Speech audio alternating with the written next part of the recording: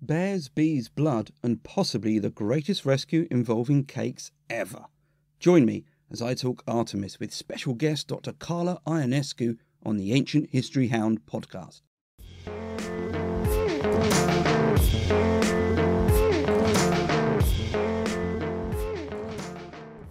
Hi and welcome, my name's Neil, and as you've probably worked out, this is a guest episode, and in this one I'm joined by Dr. Ionescu to talk about Artemis, who is the subject of her new book, She Who Hunts. Dr. Carla Ionescu is a Romanian refugee who escaped the communist regime with her family when she was 10 years old. She is also an adrenaline junkie, an animal lover, and a natural-born storyteller. She likes to ride motorcycles real fast and research through archival documents very carefully. Carla's research is focused on the influential nature of Artemis both in the Greek world and in Ephesus. Her recent book, She Who Hunts, Artemis the Goddess Who Changed the World, is a comprehensive compilation of all things Artemis, filled with examples of ritual, symbolism, and cultural folklore.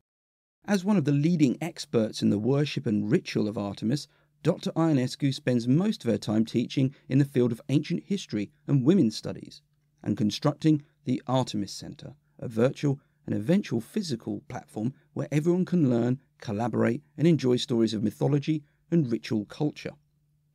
Carla hopes to run the center full-time, create adventures in goddess travel, and share all of her new discoveries with everyone who is passionate about ancient spiritualities and the mysteries of the divine feminine.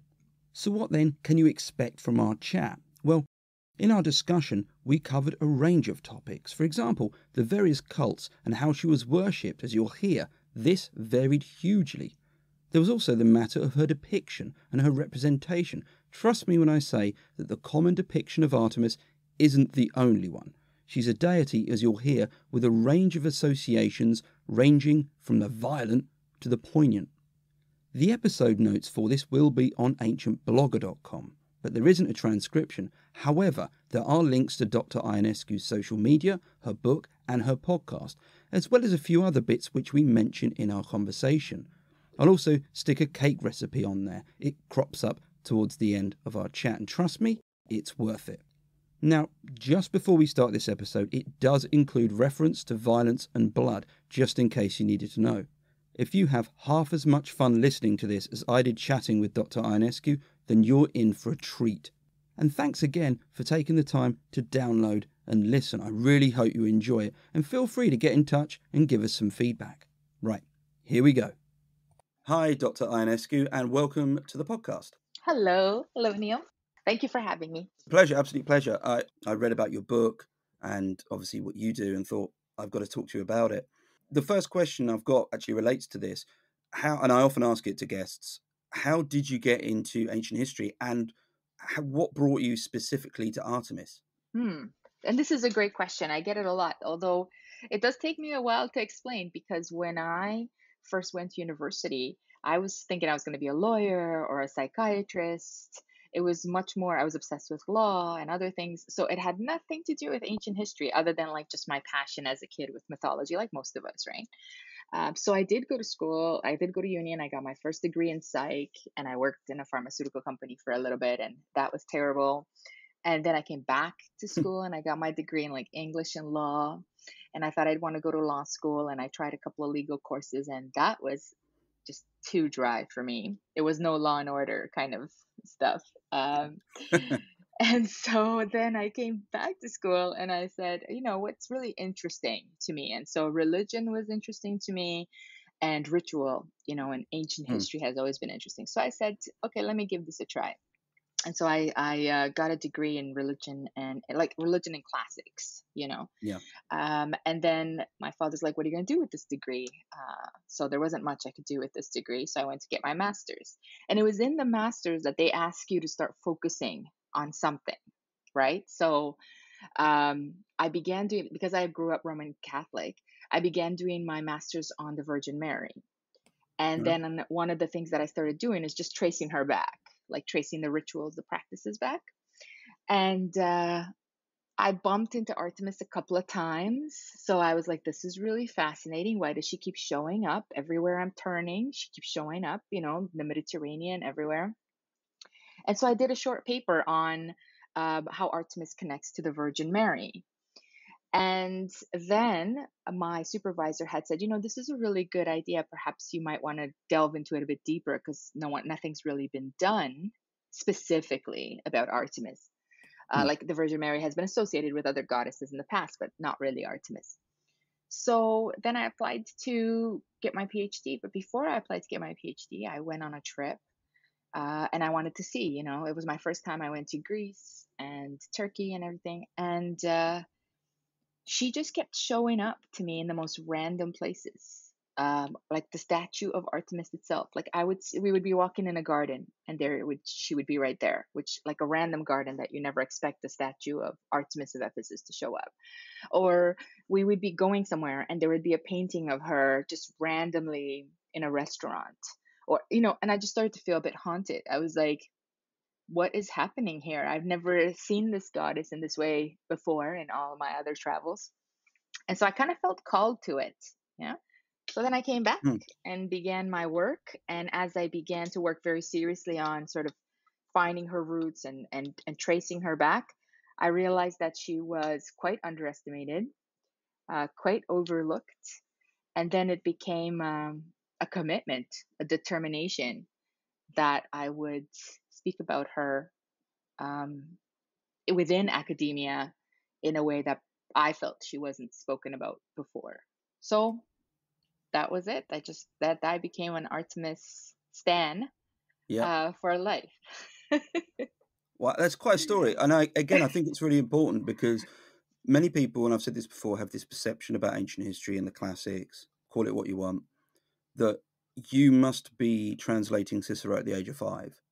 Mm. And that otherwise you're just never going to get in there. And I think if you listen, or if you're someone who's listening to this and has listened to previous guest episodes, I think you'll find a pattern of people who are doing all sorts of things, and they end up loving or falling in love with ancient history, and then find a niche or an area of it which they really, really find traction with, and then it becomes their thing. I know that you are a fellow podcaster, Yes. and I know you've got a bunch load of other stuff. So before we go any further, can you tell us if people want to get in touch with you and talk to you about Artemis, how they can do that, how they can access your other content? Okay. Yes. Thank you. So I've just started a podcast this year. So I'm a bit new to the podcasting world. And it's called the Goddess Project Podcast. It's on YouTube, and also like I have a Twitter and Instagram account. And I started it because I just wanted to talk about stuff, and especially like connections, both in the ancient and modern world, that Mm. I don't really get to talk about as much in academia or in my classes. No. And so I felt like here is a platform where I can just talk about all, like, did you see this connection? Then do you see how this fits here? And look at this, and all the things that interest me and fascinate me, I could be talking about that and sharing with others. So I began that podcast in March, and actually this coming up week will be our season finale, my season finale. Ooh, congrats. Yeah, thanks. And then I'm gonna take a little break and start again, season 2. I've already made a list for season 2. And as far as Artemis stuff, I'm sort of everywhere online under Artemis Expert. So when I publish my book, actually, I should say that my book, She Oh, Who yeah. Hunts, Yeah. on Artemis, the goddess who changed the world. When I published my book, the publisher said, one of your things is that you don't have like a brand, right? Mm. Because here I am, just professor at school. What do I know about building a brand for myself, right? Like I'm a bit old school in that way. I'm like, eh. And so she said to me, you need to have the same name everywhere. You need to pick a name. You need to stick with it. You need to do all these things. So across the board, it's Artemis Expert on all the platforms, and anybody could DM or send questions or anything like that. Yeah, you'll find the links to much of what you do, or where people can find you, on the episode notes for this podcast, and that's always at ancientblogger.com. There'll be links to your book, links to your podcast, where people can find you on Instagram and other social media. So, Thank you. oh yeah, your book. Full disclosure, I bought your book. I wasn't given a free copy or anything, and I really enjoyed it. Oh, thank you. We're going to talk about Artemis. We're going to talk about her in a number of different contexts across a number of different locations. If you can just tell us and just give a brief overview, who was she? What were her main associations, her attributes? And then we can go about looking at everything else. Okay. All right. So Artemis, the Greek Artemis during the classical period, I would say, was most famously known as the huntress or the hunter or the archer, also most famously known as the twin sister of Apollo, associated with the moon. And I would say her attributes, and she was worshipped throughout the Mediterranean, although that will take us into a more detailed sort of discussion. But let's say, for summary's sake, that she was worshipped across the Mediterranean during this period as a both as a huntress, as a mistress of animals, and perhaps as a goddess of childbirth, and protector of young anything, young women, young men, young animals. And her attributes are, I mean, obviously the bow and arrow. She always has hounds with her, sometimes deers, in the past lions, and the bear, which we're going to talk about. The bear actually is not depicted with her in sculpture, but she is, as we'll talk about, she is very associated with bears, which is interesting. Now that I'm thinking of it, I'm thinking I can't recall a statue of her with a bear. I don't know if you can. I can't. No, I'm trying to think of Right? one. That's Generally interesting. speaking, it's a deer. Yes, She's got the quiver over her shoulder. Always a very sort of floaty, I think it's a chiton type that's right. outfit. That's right. And like you say, a dog. I don't Hmm. know if perhaps a bear is something that would be artistically difficult. True. True. It's possible. I know that when people look at vases and when people examine vases, they forget sometimes that there is an artistic representation challenge there and whether or not. Hmm. But that doesn't mean that they may not have tried. It might be Hmm. that just hasn't survived. We don't have it. Hmm. It doesn't mean it didn't Hmm. exist. That's a good question. If anyone out there's listening, they know, yes, I can definitely point to a reference of Artemis with a bear that's depicted visually somewhere. Get in touch. Let us know. That'd be Yes, really, really good. absolutely. Hmm. So thanks very much for that summary. In terms of the other deities, did she play well with them? Did she get on? Is there much of an interaction? Was she famously associated with some more than others? Or So I would say she is traditionally associated with her brother, of course. And often, even for example, in Pompeii comes to mind right away, or other. I'm trying to think of a couple other places. I think at Samos as well. There is often depictions of the both of them, almost like on opposite sides of temple walls. right? So there's a few scenes like that. She's and often when she's out, like killing people, for example, when they were killing Niobe's children, they go together, or when they go and take a Mm, when they avenge their mother, they go together. So she is almost often associated, or best associated, with her brother Apollo. um, does she play well with others? I think one of the things about Artemis that's really fascinating is how independent she is. I mean, mm, as a child, we have that story where she sits on Zeus's lap and says, I want this many maidens, I want this city, I want to have this, this, this. And I never want anyone to bother me, and I don't have to worry about anything. And Zeus goes, yeah, okay, you can have everything you want, right? But like, so she wouldn't be closer to her supposed sisters like Athena and Aphrodite. I don't like, they don't hang out. mm, She doesn't always get along with Hera. I'm trying mm. to think who else is in there. Ares, Hephaestus. So she is a very independent, she's sort of the, if this was a family, I mean, we think of them as a family in a way. She's sort of that kid that does her own thing, or that person Mm, that does her own thing, that mm. sister that is off in another country doing some other thing. And um, so I would say she gets along with the others more than not, but again, is very, very independent, uh, and is not attached to them, other The than her brother every now and then. the point you made about her sitting on Zeus's lap is actually, Mhm. I can sort of offers a neat little segue. There's an episode in the Iliad. Zeus goes, gloves off, guys, have at it, and they all That's say, right. right, let's get down there. The first thing is going to shout out to Athena, because Athena just drops Ares. Athena just gets a boulder, bang, puts him down. And Yep. then Aphrodite turns up to drag him away. She goes over and just, yeah, again, I'm not advocating violence against deities, but she does. She puts her down as well, drops Aphrodite. And then Hera turns up, and Hera gets hold of Artemis. And the description is quite comical, I think, because Mhm. she says she gets both of her wrists in one hand and gets her bow and quiver and just, that old phrase, boxes her around the ears with it. It's basically just beats Mhm. her up using her own That's right. iconography. And Hmm. then after that, Artemis is, I'm out, I've gone. And she goes back and complains to Zeus, and sort of she's at his knees complaining, and Zeus is by this point just laughing about it all. I mean, he's just that Right. kind of, he's playing the part of that family member at a big event who stirred it up and is sat back watching it and loving it. And Uh-huh. it's something, again, I hadn't noticed that level of detail. Every time I read the Iliad, I find something I haven't previously noticed, which might be my lack of attention, but I think it speaks to the fact that the text is so deep that it does give you those extra details, and it rewards you every time you read it. Absolutely, absolutely. And I think that's a very motherly moment in a way for Hera. It's a very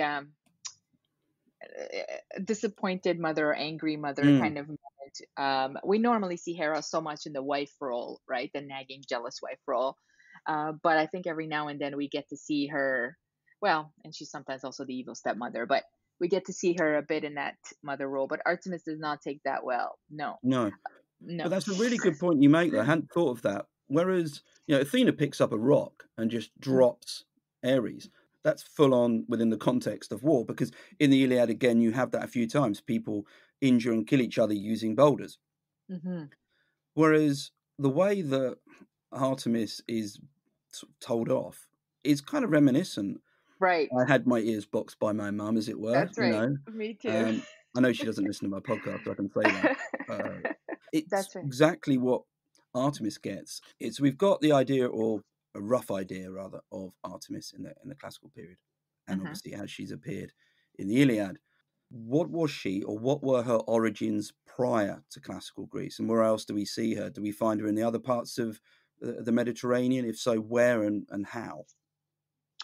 So that's actually a very complicated question for Artemis because as I dug deeper and deeper into her traditions, it seems that her roots are almost like if you can imagine a tree roots that is it spreads everywhere. So every little bit Hmm. of tradition can be associated with her, and I think that that's because her pre sort of Greek persona was mistress of animals, and Yeah, almost every culture, certainly in the European, even the Middle East and other areas, has a mistress of animals or a yeah. goddess of the wild, right? And so that is difficult to pinpoint down and say, okay, well, she started here. Hmm. So for the purpose of the book and for myself, we go back to the mistress of animals, and then we try to connect her to different areas. So for example, Minoan, the Minoan traditions have a mistress of the wild or a mistress of animals. And so one of my favorite actually connections to her is that way. Kaibali, again, is sort of a more mothering Hmm. figure, but she is also, she has lions and tigers and bears and, as part of her cult as well. Hecate, again, is connected to the moon and predates the Greeks. And so that connection to the moon that eventually Artemis embodies can be traced from there. And if we're talking about Artemis's at Ephesus, Hmm. I've been reading a bit more as I'm working on this book now, Artemis in Ephesus. And I can't remember the scholar's name, but one of the scholars says that perhaps her name, Artemis, comes from Ephesus or Ephesian roots because it's not Greek, right? Right. Okay. So And sorry, it's not an originally.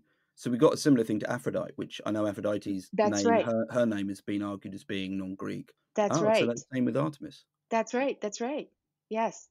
And so someone was arguing that this may have been actually the original. So the Ephesus and pre-Ephesus area, which is sort of modern day Turkey, may have had the original version, if we can say, of Artemis, which then complicates matters because the Artemis at Ephesus is a very different divinity and Yeah. embodied differently. So I think one of the mysteries of Artemis for me and one of the fascinations is trying to trace her back and seeing her in everything. Um, and so I think that I would lean if you put me in a corner and ask me, I would lean towards the mistress of animals as sort Mm, of the divinity that she embodies best and that remains like part mm, of her attributes throughout the Greek world. But then when they turn her into a virginal maiden who frolics in the woods and basically doesn't do much, then I become a little bit more where I'm like, I don't know. She loses a lot Yeah. of her depth that way. I think it's on the Francois vase where she's holding, sometimes it's a stag and a lion, or it's two Yes. animals. And it's Yes. just, it's one of those images that once you see it a lot more. It's just a beautiful image. I think possibly one of the words to associate with her from the classical period onwards is frolic. Yes. That's what she does, pretty Yes. much. Whereas Yes. prior to that, you have something very different. You know, you've got a goddess holding very dangerous wild animals.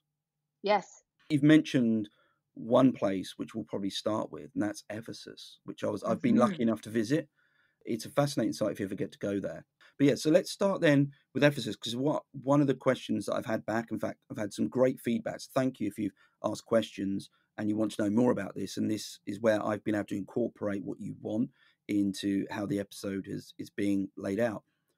The cults and locations of Artemis are very, very interesting because they're very unique, they're very different, and they speak to different aspects of her.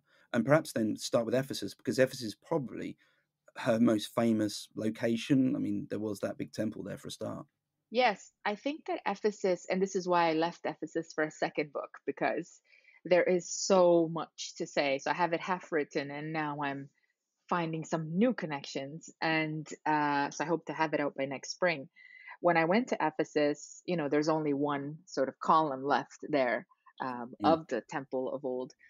I would say that in Ephesus is where we see Artemis in her full power, and now, perhaps according to some, in her original full power. And mm. what's fascinating there is that not only is she also the mistress of animals, so that continues, the mistress of the wild, that is there, but she's also a mother figure, Okay. you know? And that really, so, in the Greek Artemis, we have her as the goddess of childbirth because she supposedly came out first and helped Leto deliver Apollo. I think that's just a simplistic Greek explanation Mm. for the power that she had as a mother figure. And in Ephesus, we see her more as sort of the godmother, the queen bee, right? So she feeds and nourishes and takes care of all of her worshipers or Mm. community. I can't put into words how powerful and how unique actually her statue is. You're referring to the statue, which I think is one of those statues that people are always discussing. It's the one where you have really just a head, because the body itself is Yes. is very difficult in a way to describe. I'll put an image of it on the episode notes. Hands are up, as I seem to remember, Hmm. and then you've got on her upper sort of torso, you've got these globes, and Hmm. there's been various arguments, debates about what they are. For some people, they've said, oh, they were bull's testicles because that Yes. represented fertility, and I think the other one is their breast because again, this is about her motherhood. The one that I read, and if I can find the paper, I'll link it again into the episode notes, was someone who said this all came about because at some point early on in her worship, there was a votive figure, and the votive figure would have been wooden. And this is another thing that people always think about when perhaps Assassin's Odyssey actually did this quite well. Its statues were occasionally marble and were occasionally stone, but very often votive figures were wooden. Lots of Yes. votive figures were wooden, and they didn't look a great deal like the deity, but they weren't meant to. They were meant to represent it in some way. And when Yes. you had her worship sort of taking over or developing from the previous Kybele or Cybele, apologies, I never know how to pronounce it, Hmm. that attracted some bees. And there was a bee nest, a wild bee nest that attached itself to the votive figure, and that was seen as a blessing or seen as divine approval, which we actually find elsewhere in ancient Greece. It's quite common. Zeus was fed by wild bees. There's lots of links between bees and approval as sort of a That's right. divine sign. Hmm. And they said, no, this is actually wild bee larva. This is actually the nest that you would have attached to the original votive figure, and that got developed and obviously possibly lost. So people then reappropriated and said, no, perhaps they could be something else. These globes make more sense if they are bull's testicles, breasts, whatever. And it's even within the statue, there's a story of what was there before and what's there now. Because we start with, I don't know if you can say much about Kybele and what she was and how Artemis evolved from her or had an origin in her on the site. Because I think Hmm. that's the big question that I find at Hmm. Ephesus. Hmm. So okay. So two things. So first, I absolutely 100% subscribe to the bee theory. I have a colleague that subscribes to the bull theory. So the bull theory comes from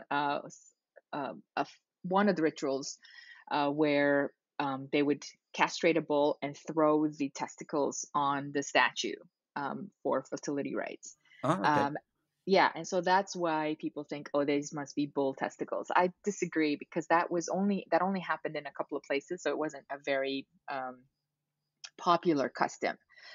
And the breast theory is a later,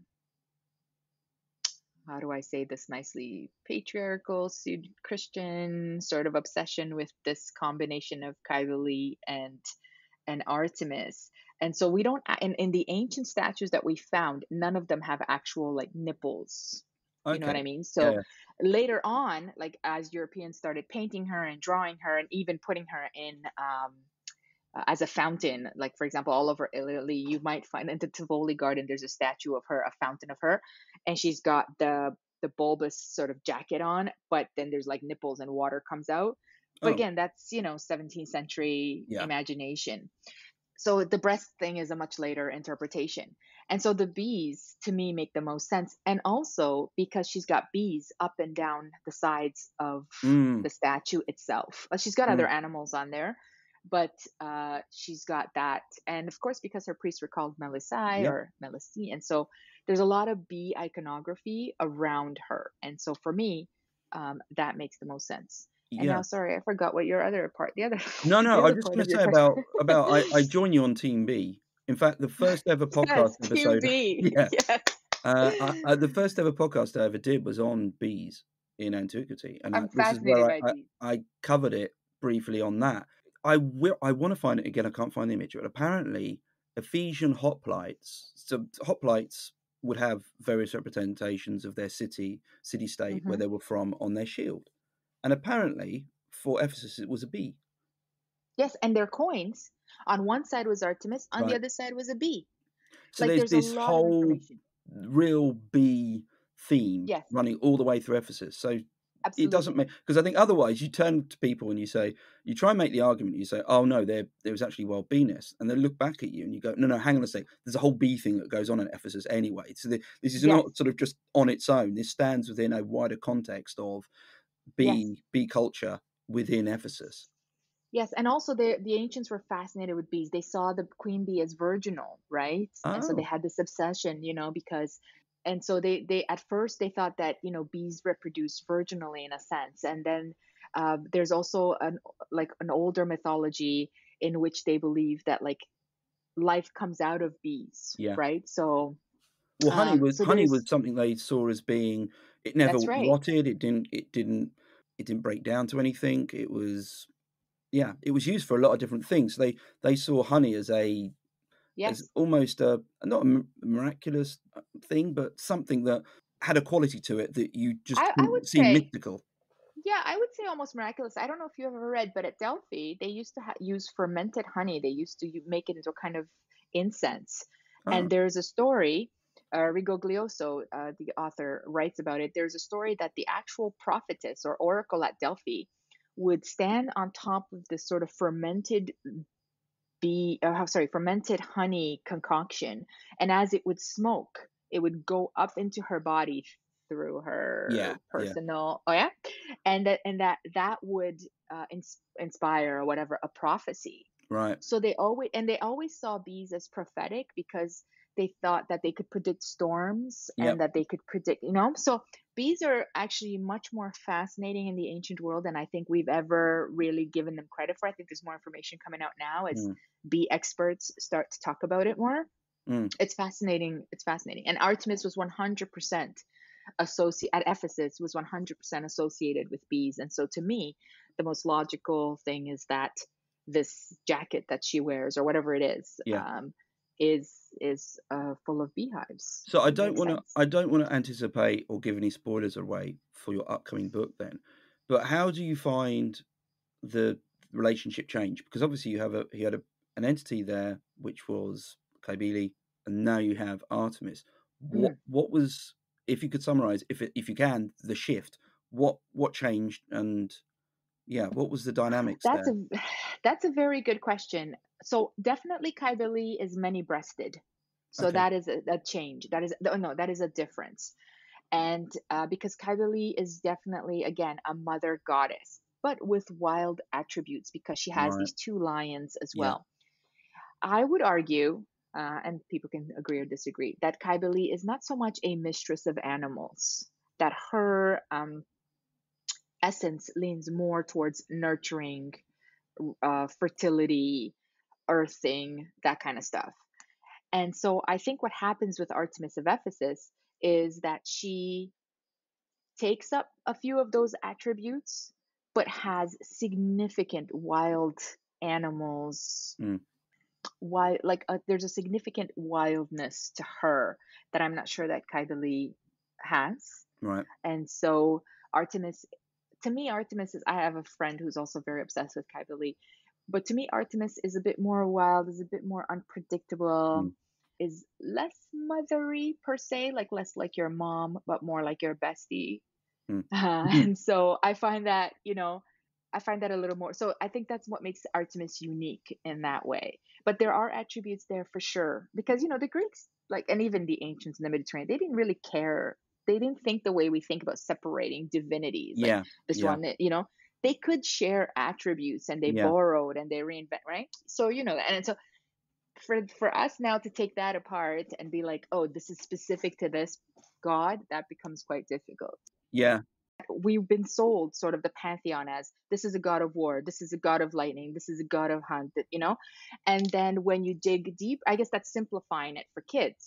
yeah. But when you dig deeper, you realize that actually the ancients took pride in changing that god for Mm, them, because they had to say, let's say for Artemis, wherever, let's say we're going to talk about Sparta or Ravona, they would say, well, Artemis came here and she did this for us. yeah, Therefore, she is unique to us here.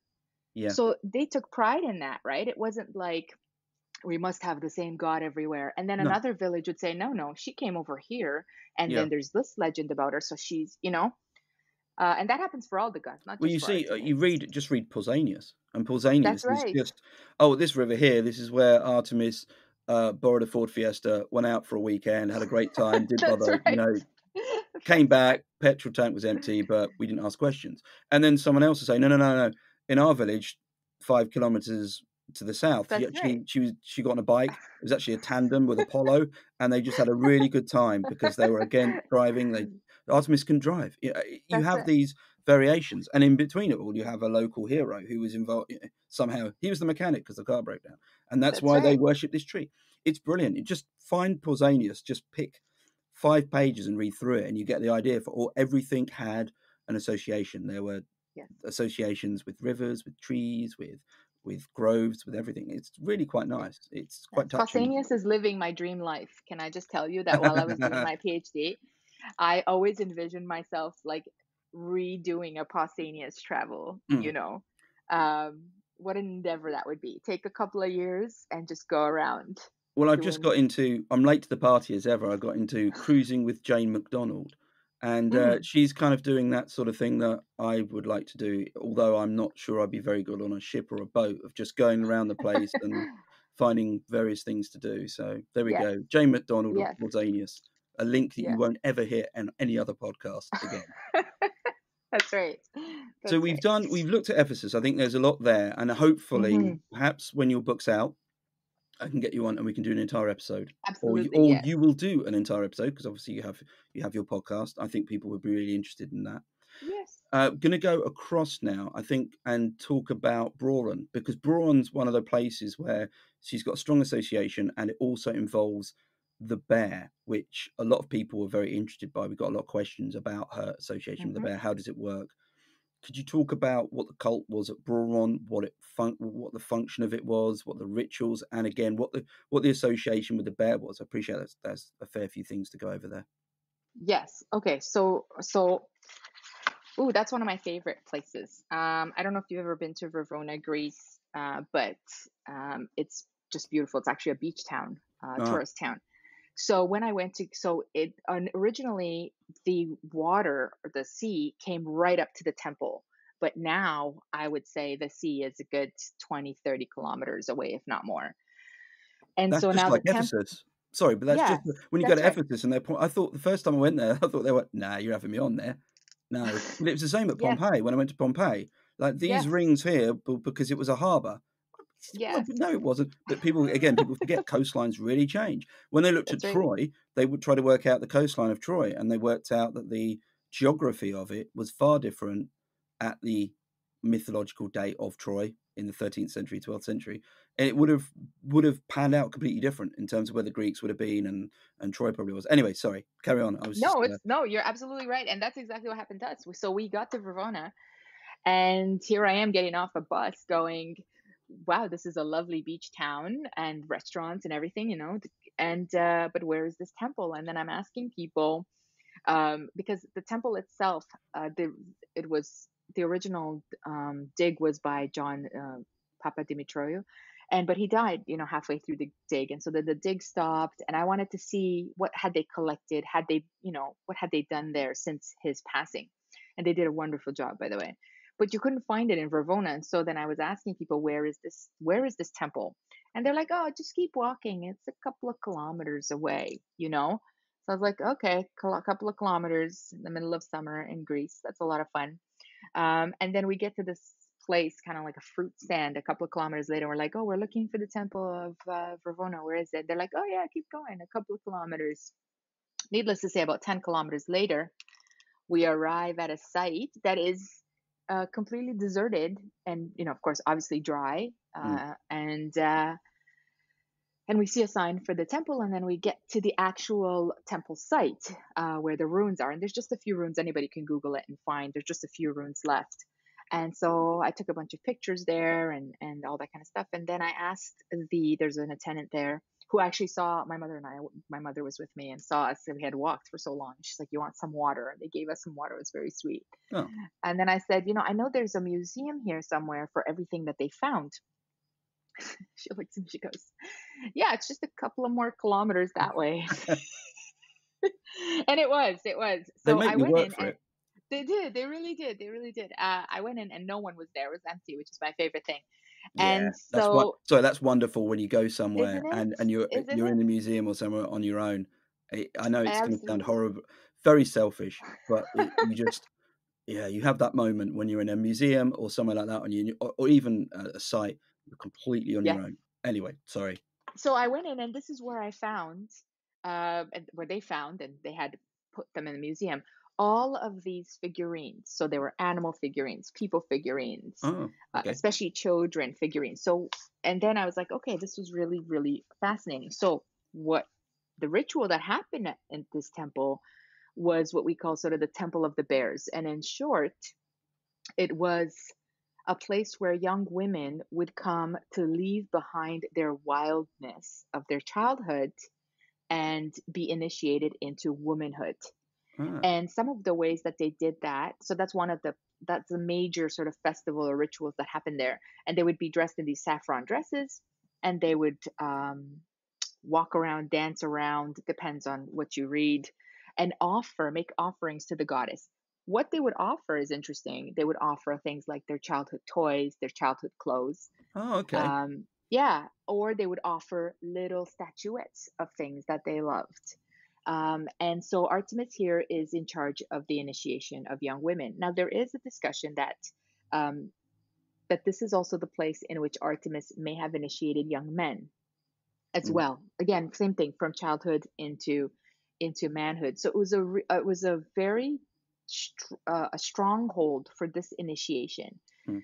The other thing that happened here, so lots of things happen here, is that if a mother had a child, or if a child was sick or anything like that, they would create statues of the child if they had money, or if they didn't have money, they would offer something else, and they would leave it in the temple so that Artemis would protect that child Oh, okay. for life. And so this is why we Wow. have so many Right, that little make kids yeah. Oh, statues. so those statues weren't Yes, they were based on real people. that's right. That That's right. wow. And so there was a whole industry of ceramic workers, Mm, where depending on how much you could afford. So if you couldn't afford much, you just got like a standard kid, let's say. Yeah. But if you could afford more, they would shape this child into your child, so it Oh. would look like your child. And so there is that I would say that's one of the largest collections of what people would offer to Artemis. And it's fascinating. It's fascinating. I think I took pictures of literally the entire Were these all museum. in the museum there? Yes, And everything you that survived. and you're in the museum on your own. Knowing Yes, that, I would be spooked yes. out. That would spook me out. No, I was looking at something that was based on a child from that many, obviously from that period. Just that Yeah. link right there, I would be drawn to it. I'd want to be in there. Don't get me wrong, but I'd have hairs on the back of my neck going up because I don't know. Perhaps I've watched too many horror films, but one of those statues just winks or hang on a sec, the head moved. Oh my gosh. It's Yes. just that sort of. No. But this is what I find beautiful about ancient history. We look at these. We have these big, dominant columns. You've got the big temples. You've got everything else. But the Mhm. things that make it real are the poignancy of a intimate object. Something you can say that was based on someone. Someone held Mhm. that. And okay, it might have been the really really cheap version. It might have been the expensive version. But someone sat and fashioned that based on a Mhm. human that existed. And now you're looking Yes. at it. Yes. You think that's spooky? This is Uh-oh. also where they performed human sacrifices, right? Ah, So okay. this is where the Tauri and Artemis was originally brought, which is sort of what Yeah. makes Bravone so interesting.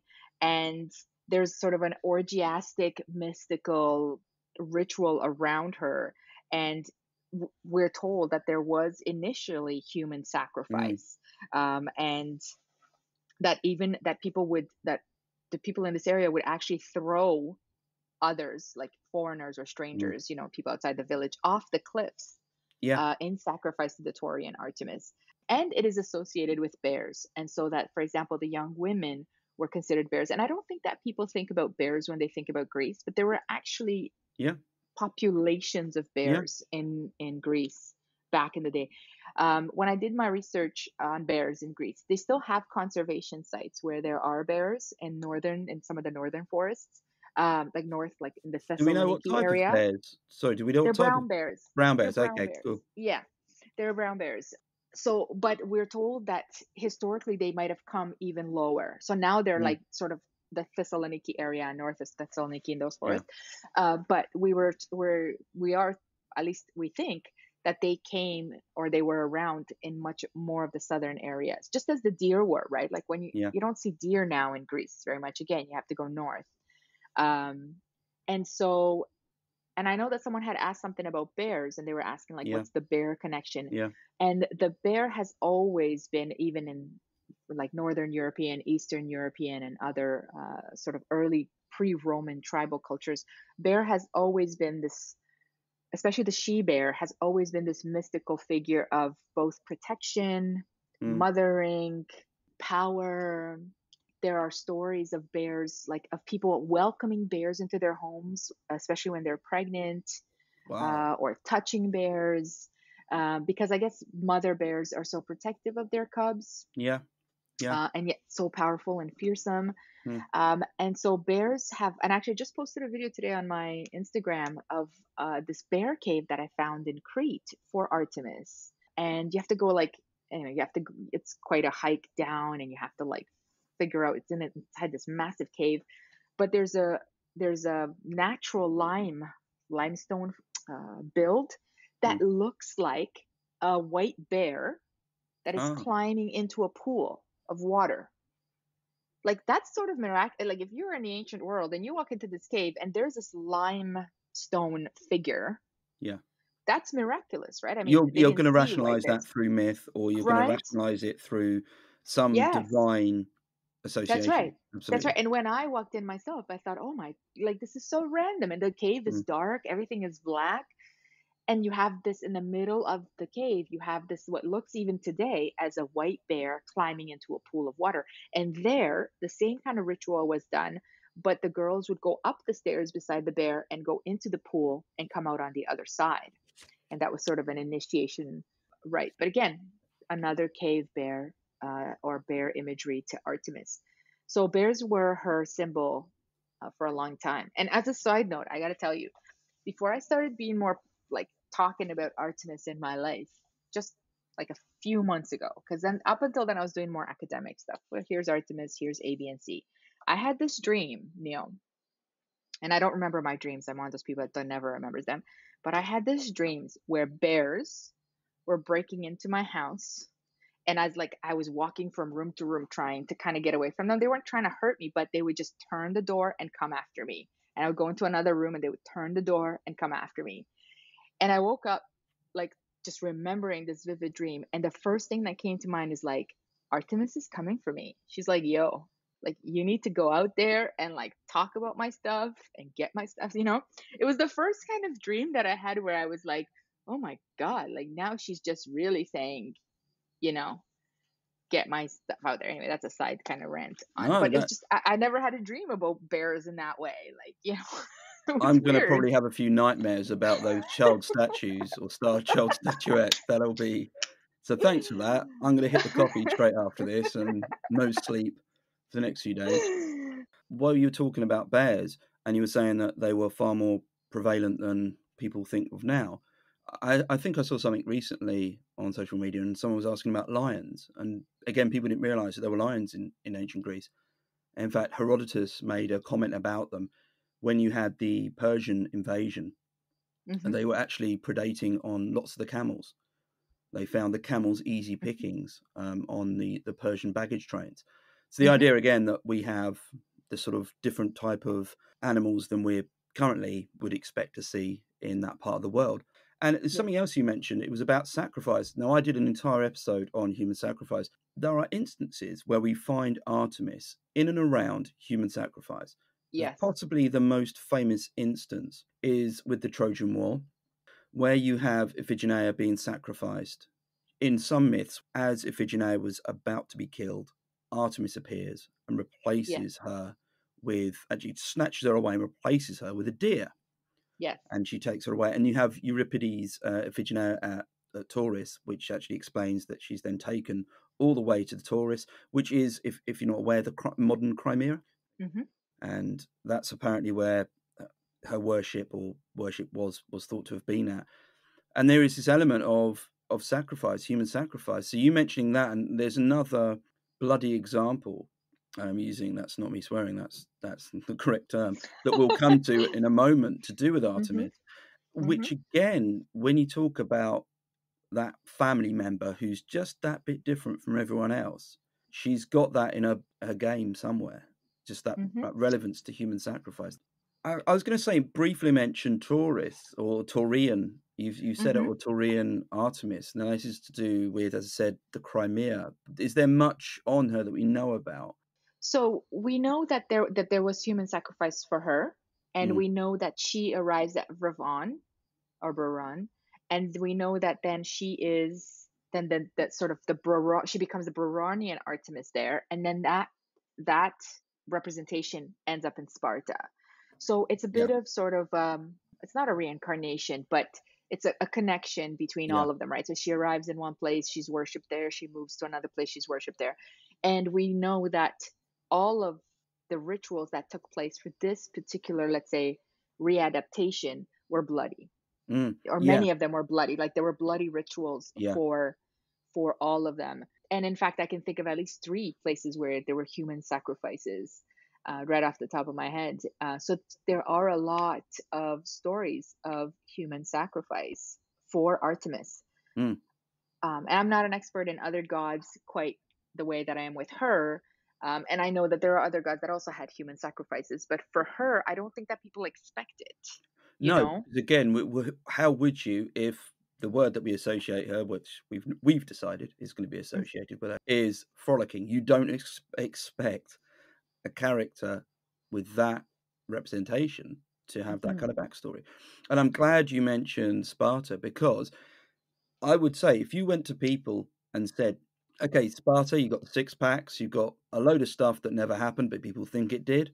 Hmm. Name a really important deity. Name your top or one of the top deities for Sparta. People are going to be going, whoever the god of six packs was, Ares.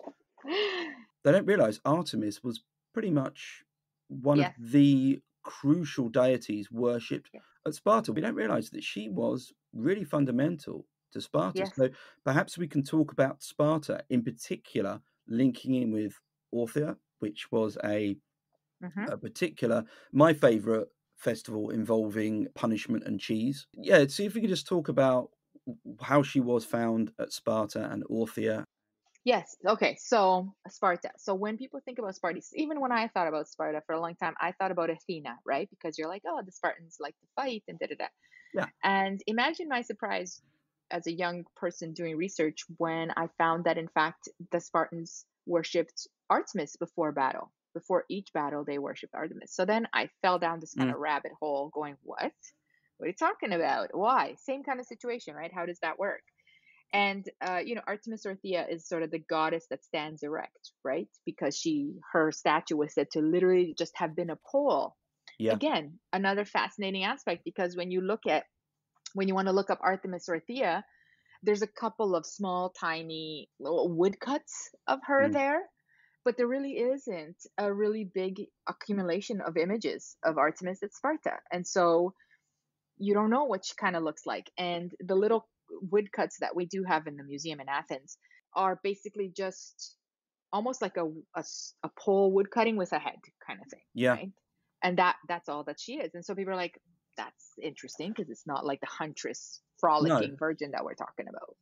it looks a bit. I think I've seen one of those, and it looks a bit like those sort of Scandinavian chess pieces that you Yes, might have seen. exactly. It Yes. it doesn't look. If you were shown this and said, you probably wouldn't even think it belonged to Greek mythology or Hmm. Greek sculpture, but it is. Hmm. Not everything in ancient Greece was nice, chiseled marble or stone. It could be representation through a type of votive figure that we don't always see and would have been more perishable because it was wooden. It wasn't a nice, lovely Yes, statue that the that's Romans would right. copy or the Greeks would have in a temple. It could just be a wooden votive figure that obviously is going to degrade, is not going to last.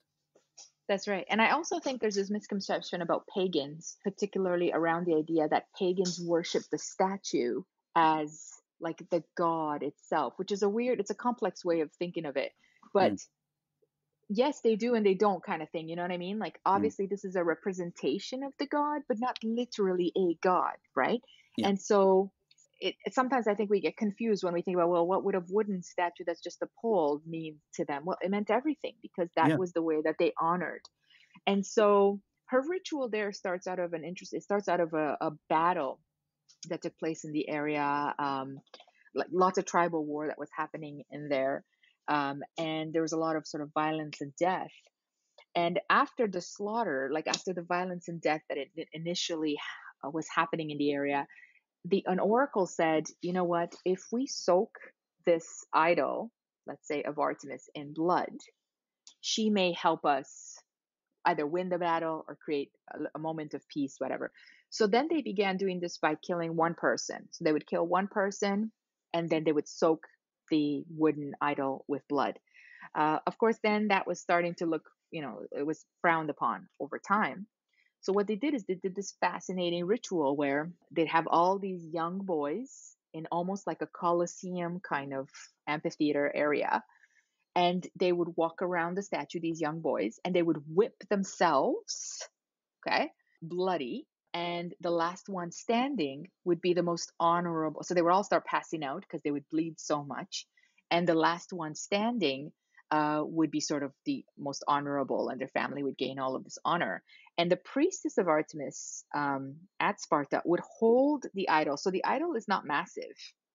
I don't know what, people say different things about it, but enough that a woman would be able to hold it out, right? yeah. So she's holding it out in front of her while these boys walk around her and the idol, whipping themselves.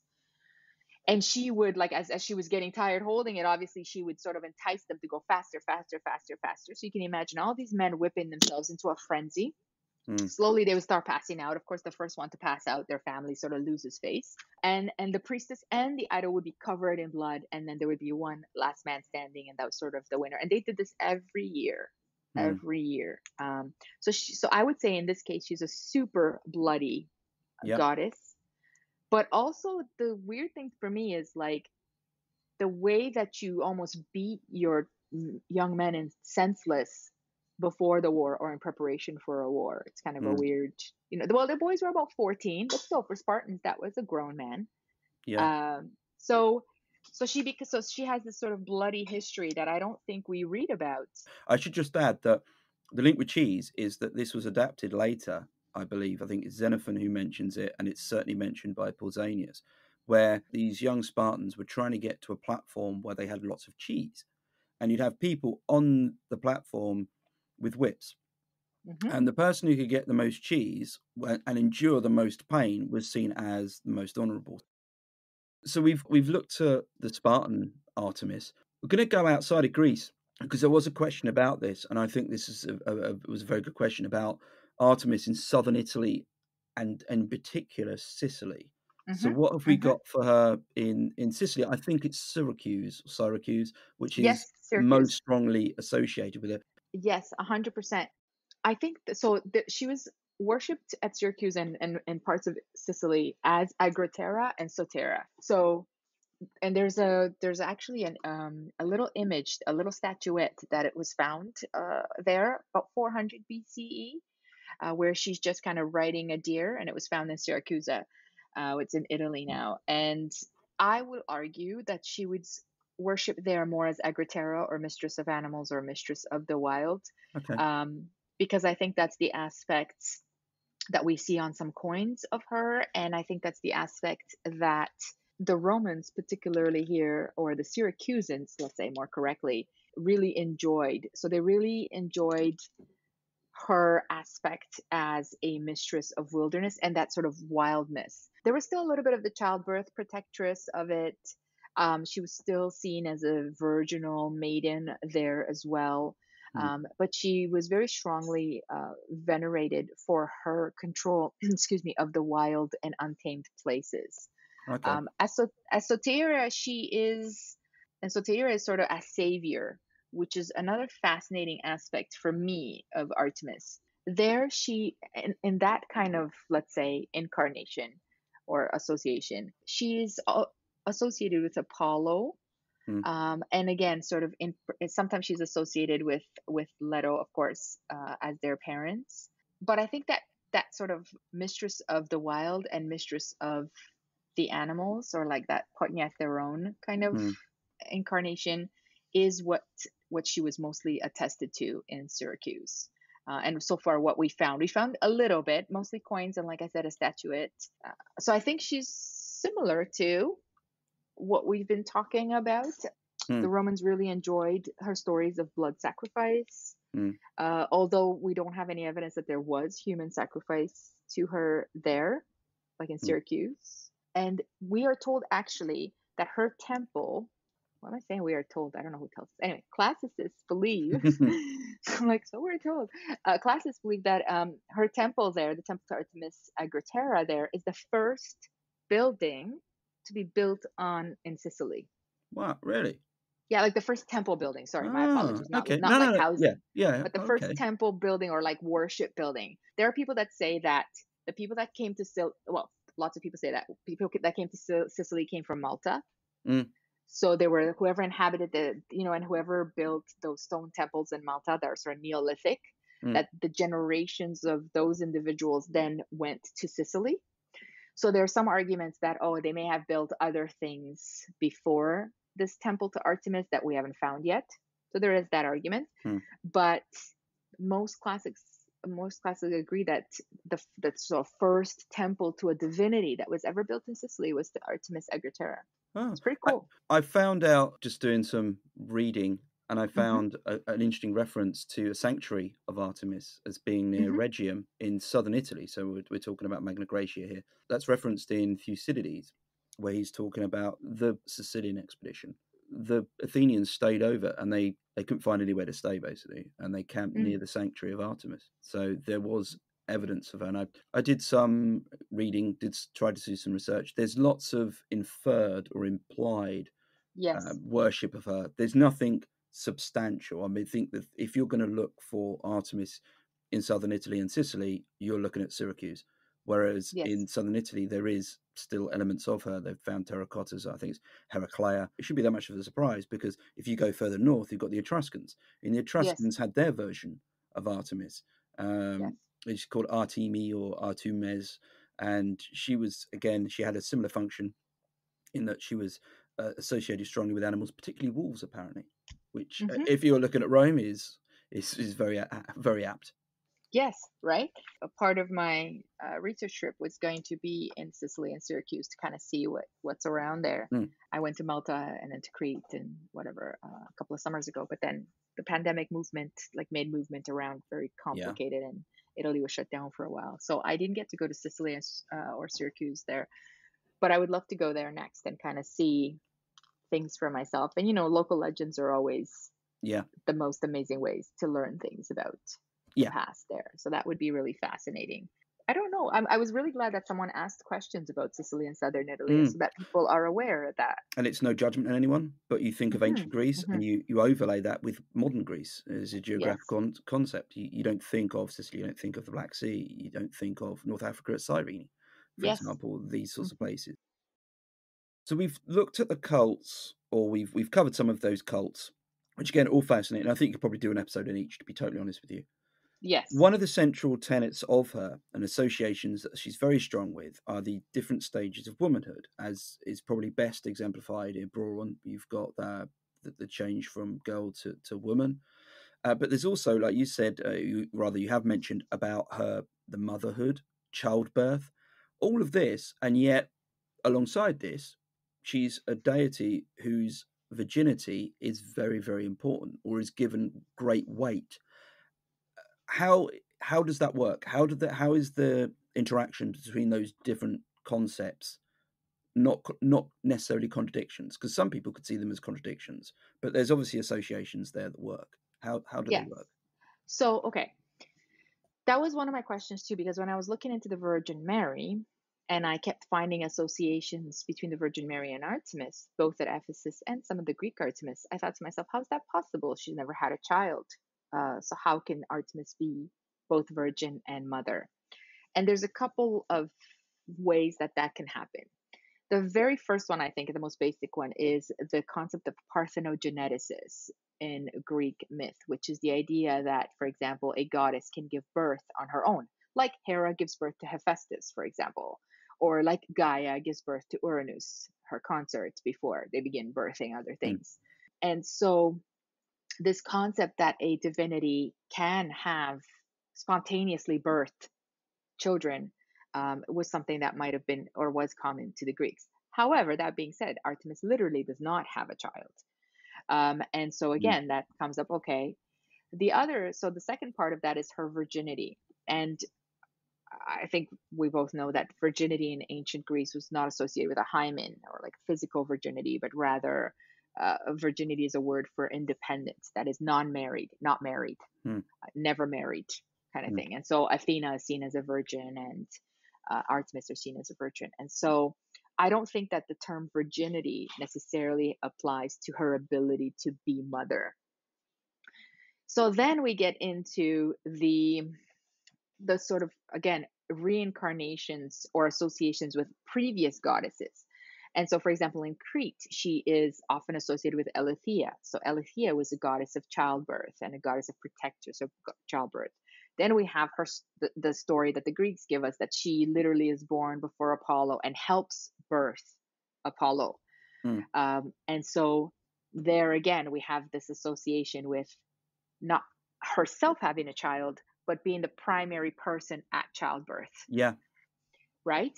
And so then it makes sense that I guess it kind of makes, because there's no one else there. I'm trying to think. There's no one else there that the Greeks pray to for the actual inception, right? What they're praying for is simply fertility. Let me have children. And then once they become pregnant, they go, let me carry this child to term safely. Let me birth this child safely. mm, That's where Artemis comes in.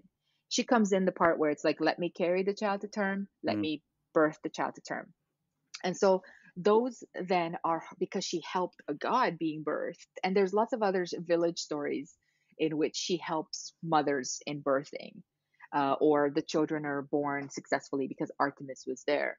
And so that association becomes so powerful that she doesn't need to have children, Right. to be the protectress of childbirth.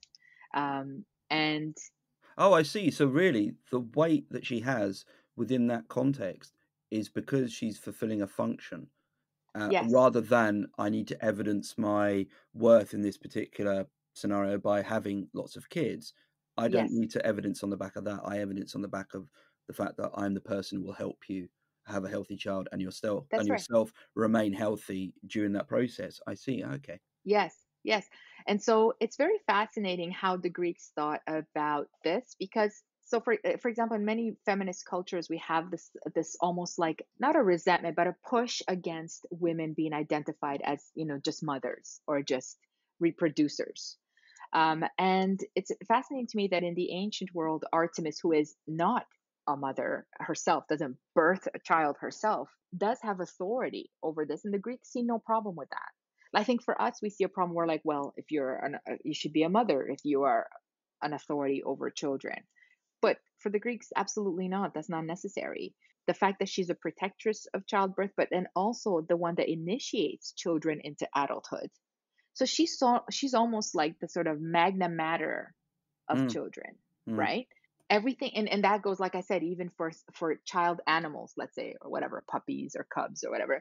So she has this umbrella authority over any youth that is not come to maturity. And that's from Right. childbirth to that.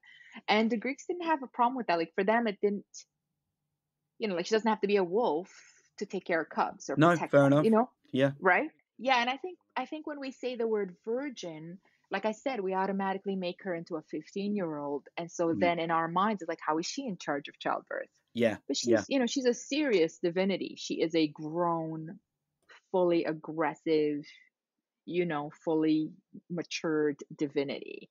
And again, something that your book really, really works on to explore is she's someone who has got very much what we would consider a dark side. Hmm. It's Yes, she has this part to her which is excised quite cleanly from more modern understandings and retellings of her as a kind of Phoebe from yes, Friends, happy clappy, let's go have a yes, picnic. I'll yes, put my hand up and a bird will land on it and we'll all be friends. yes, They yes. forget the other side to her. Yes. And the interesting thing is, as a mother myself and as, women, when we think about a goddess that we would want to be protected by, it is a goddess that has a very strict, a very aggressive dark side. Like that's who you Mm. want as your Yeah, yeah. protectress. Certainly you don't want the maiden and frolicking in the woods. I mean, she's nice, it's cute, but and so Yeah. it, she's cute, she's wonderful, but I want a bear, not a butterfly, right? Yeah. Exactly. Like if you're in the woods and you want to meet Artemis, that's lovely. But I think for women, I don't think it's as much of a problem when we talk about, although, like I said, like this is a generalization, but when we Mm. talk about a dark goddess protecting us, I think uh, I would feel safer that way. Perhaps I need to use a different term. Not not a dark goddess, but a very powerful, effective goddess. Like you say, a protector. Someone who's able to protect. Yeah, I mean, the fact that she's called savior Mm, is very interesting to me, because technically, as a Christian, you grew up savior is Jesus, right? mm, But the fact that she is prayed to as savior, so again, she's saving people. She yeah. kills people, yeah.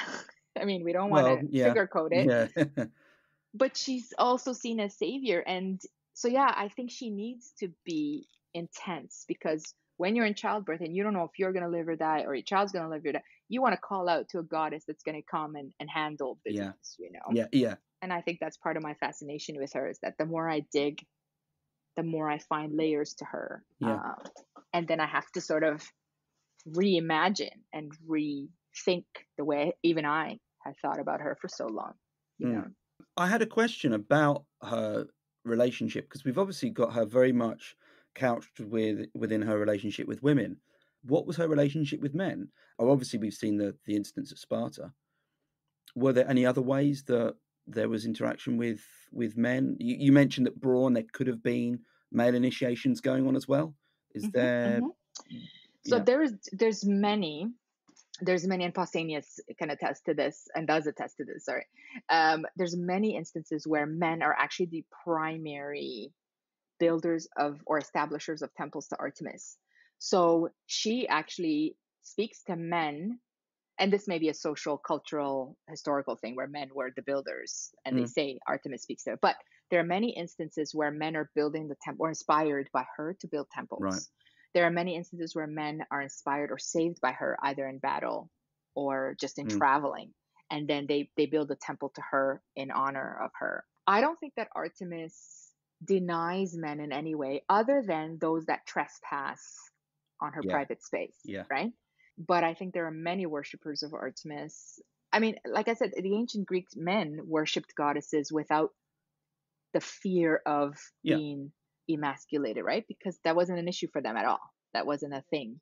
And I suppose the other example was the Spartan army, or rather them sacrificing to Artemis. There's a distinct link there between men in the Yes. field and a goddess, which is, Yes. I suppose, And of understood course, as well. the very purpose of sacrifice is that you gain the god's favor. Yeah. And so the Yeah. fact that she favors them Yeah. in battle, in many battles, again, is this link between her and how, and the fact that she also initiates boys, and there are places where boys are initiated.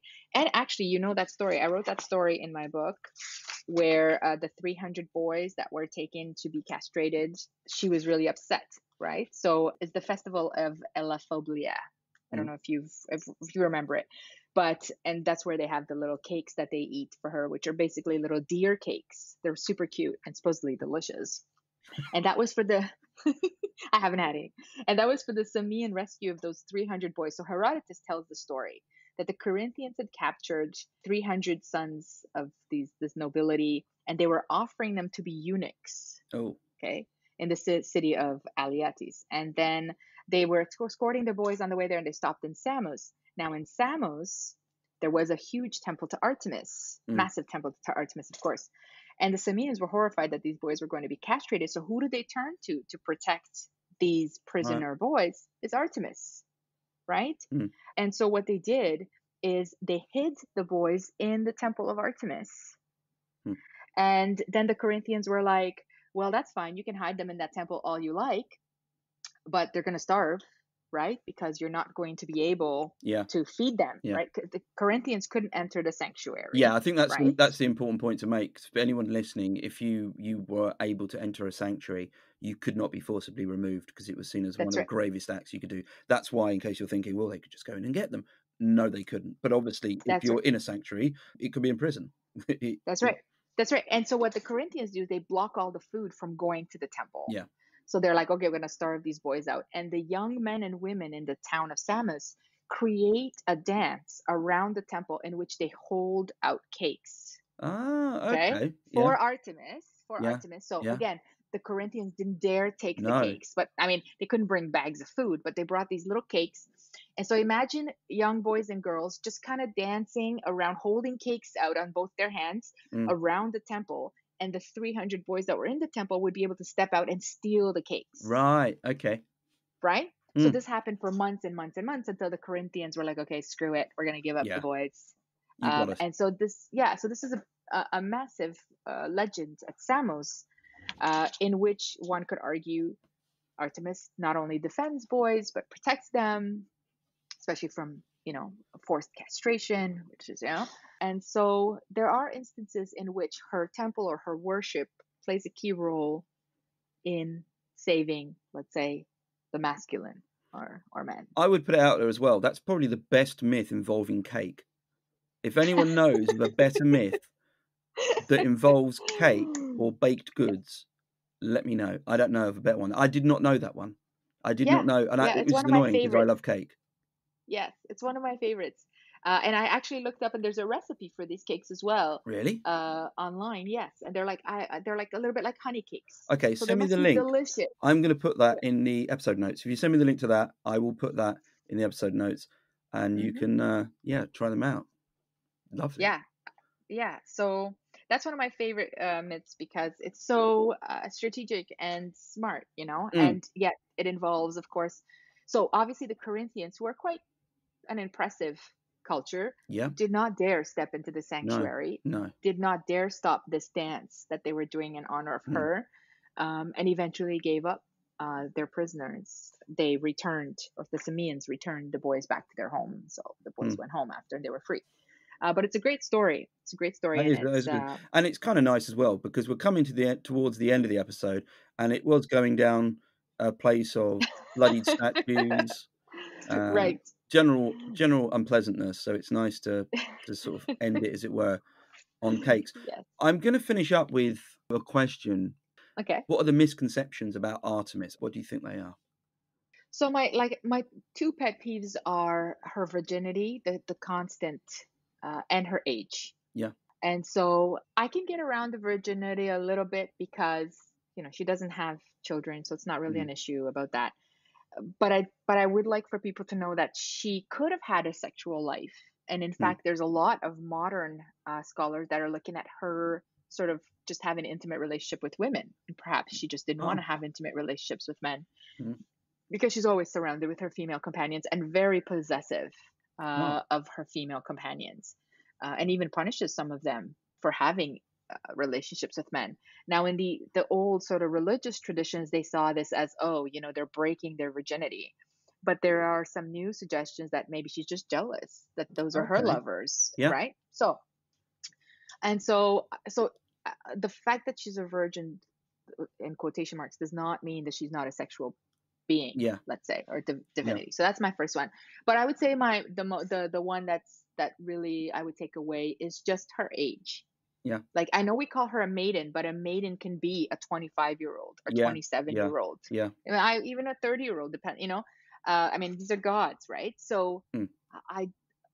I don't mind, and again, nothing against anybody who feels like, so there's a young person that feels like they connect to her in that Mm. youth way. I think that's wonderful, but I just don't want her to be limited to that. That kind of irks me sometimes. And I guess the last one would be the frolicking, in the Yeah. sense that I don't mind the frolicking in the sense, I think we all like to frolic in Yeah. the forest every now and then. So again, it's not, I guess it's not, it's just the limitations around her. I feel like she's really it's just now that people are really starting to dig into her more and learning that she's more Mm. complex than what we originally thought. So I think the limitations placed around her, I find it a little frustrating sometimes to go through museum after museum after museum and see the same image with her reaching for an arrow with Yeah. a Yeah. stag, or I Yeah. love the image. It's wonderful. We're happy to have them, but there were other depictions of her that we so far have not found or Mm. maybe are lost. And I think that would have given us a more complex sort of idea of her, a more full bodied idea of how she was worshipped. I think that what you've been able to share on this podcast has given, I think there'll be many people who are listening and probably haven't realized and welcomed the idea that she has much more of a wider depiction, characterization. She's much more of a fuller entity than just the one type. I didn't know it as much. I expected to find that she was layered. I expected to find her as a different character, a different entity. I didn't realize how different. I think that was the thing that I found the most fascinating. And again, because how well you deal with it in your book, she isn't just this one type of character. And I think that's really important. So I think if there's one thing that you can take away, would be what you've just spoken about, the fact that she's not just this sort of teenage girl sort of frolicking in the woods with a Hmm. bow and arrow and a friendly and sort of comedic animal giving wisecracks. She's much Hmm. more than that. There's an entire backstory there that is far more interesting. Far more interesting. Yes. Yes. Yes, I think you've summed that up really brilliantly. I think I think that's what the bears in my dream is, in the sense that We're not going she's on dreams now because I just about forgot the nightmarish things that I will have to endure now. So yeah, thanks for that. yeah, Uh, yeah, well, look, I just want to say I really appreciate you taking the time to come on and speak as you have done on Artemis. Again, if you're going to find the notes to this, they'll have all the links, including the cake. yes. I'm definitely going to try that cake. It will go horribly wrong, but I'm going to give it a go. Hmm. And that's all on ancientblogger.com. Find all the links there.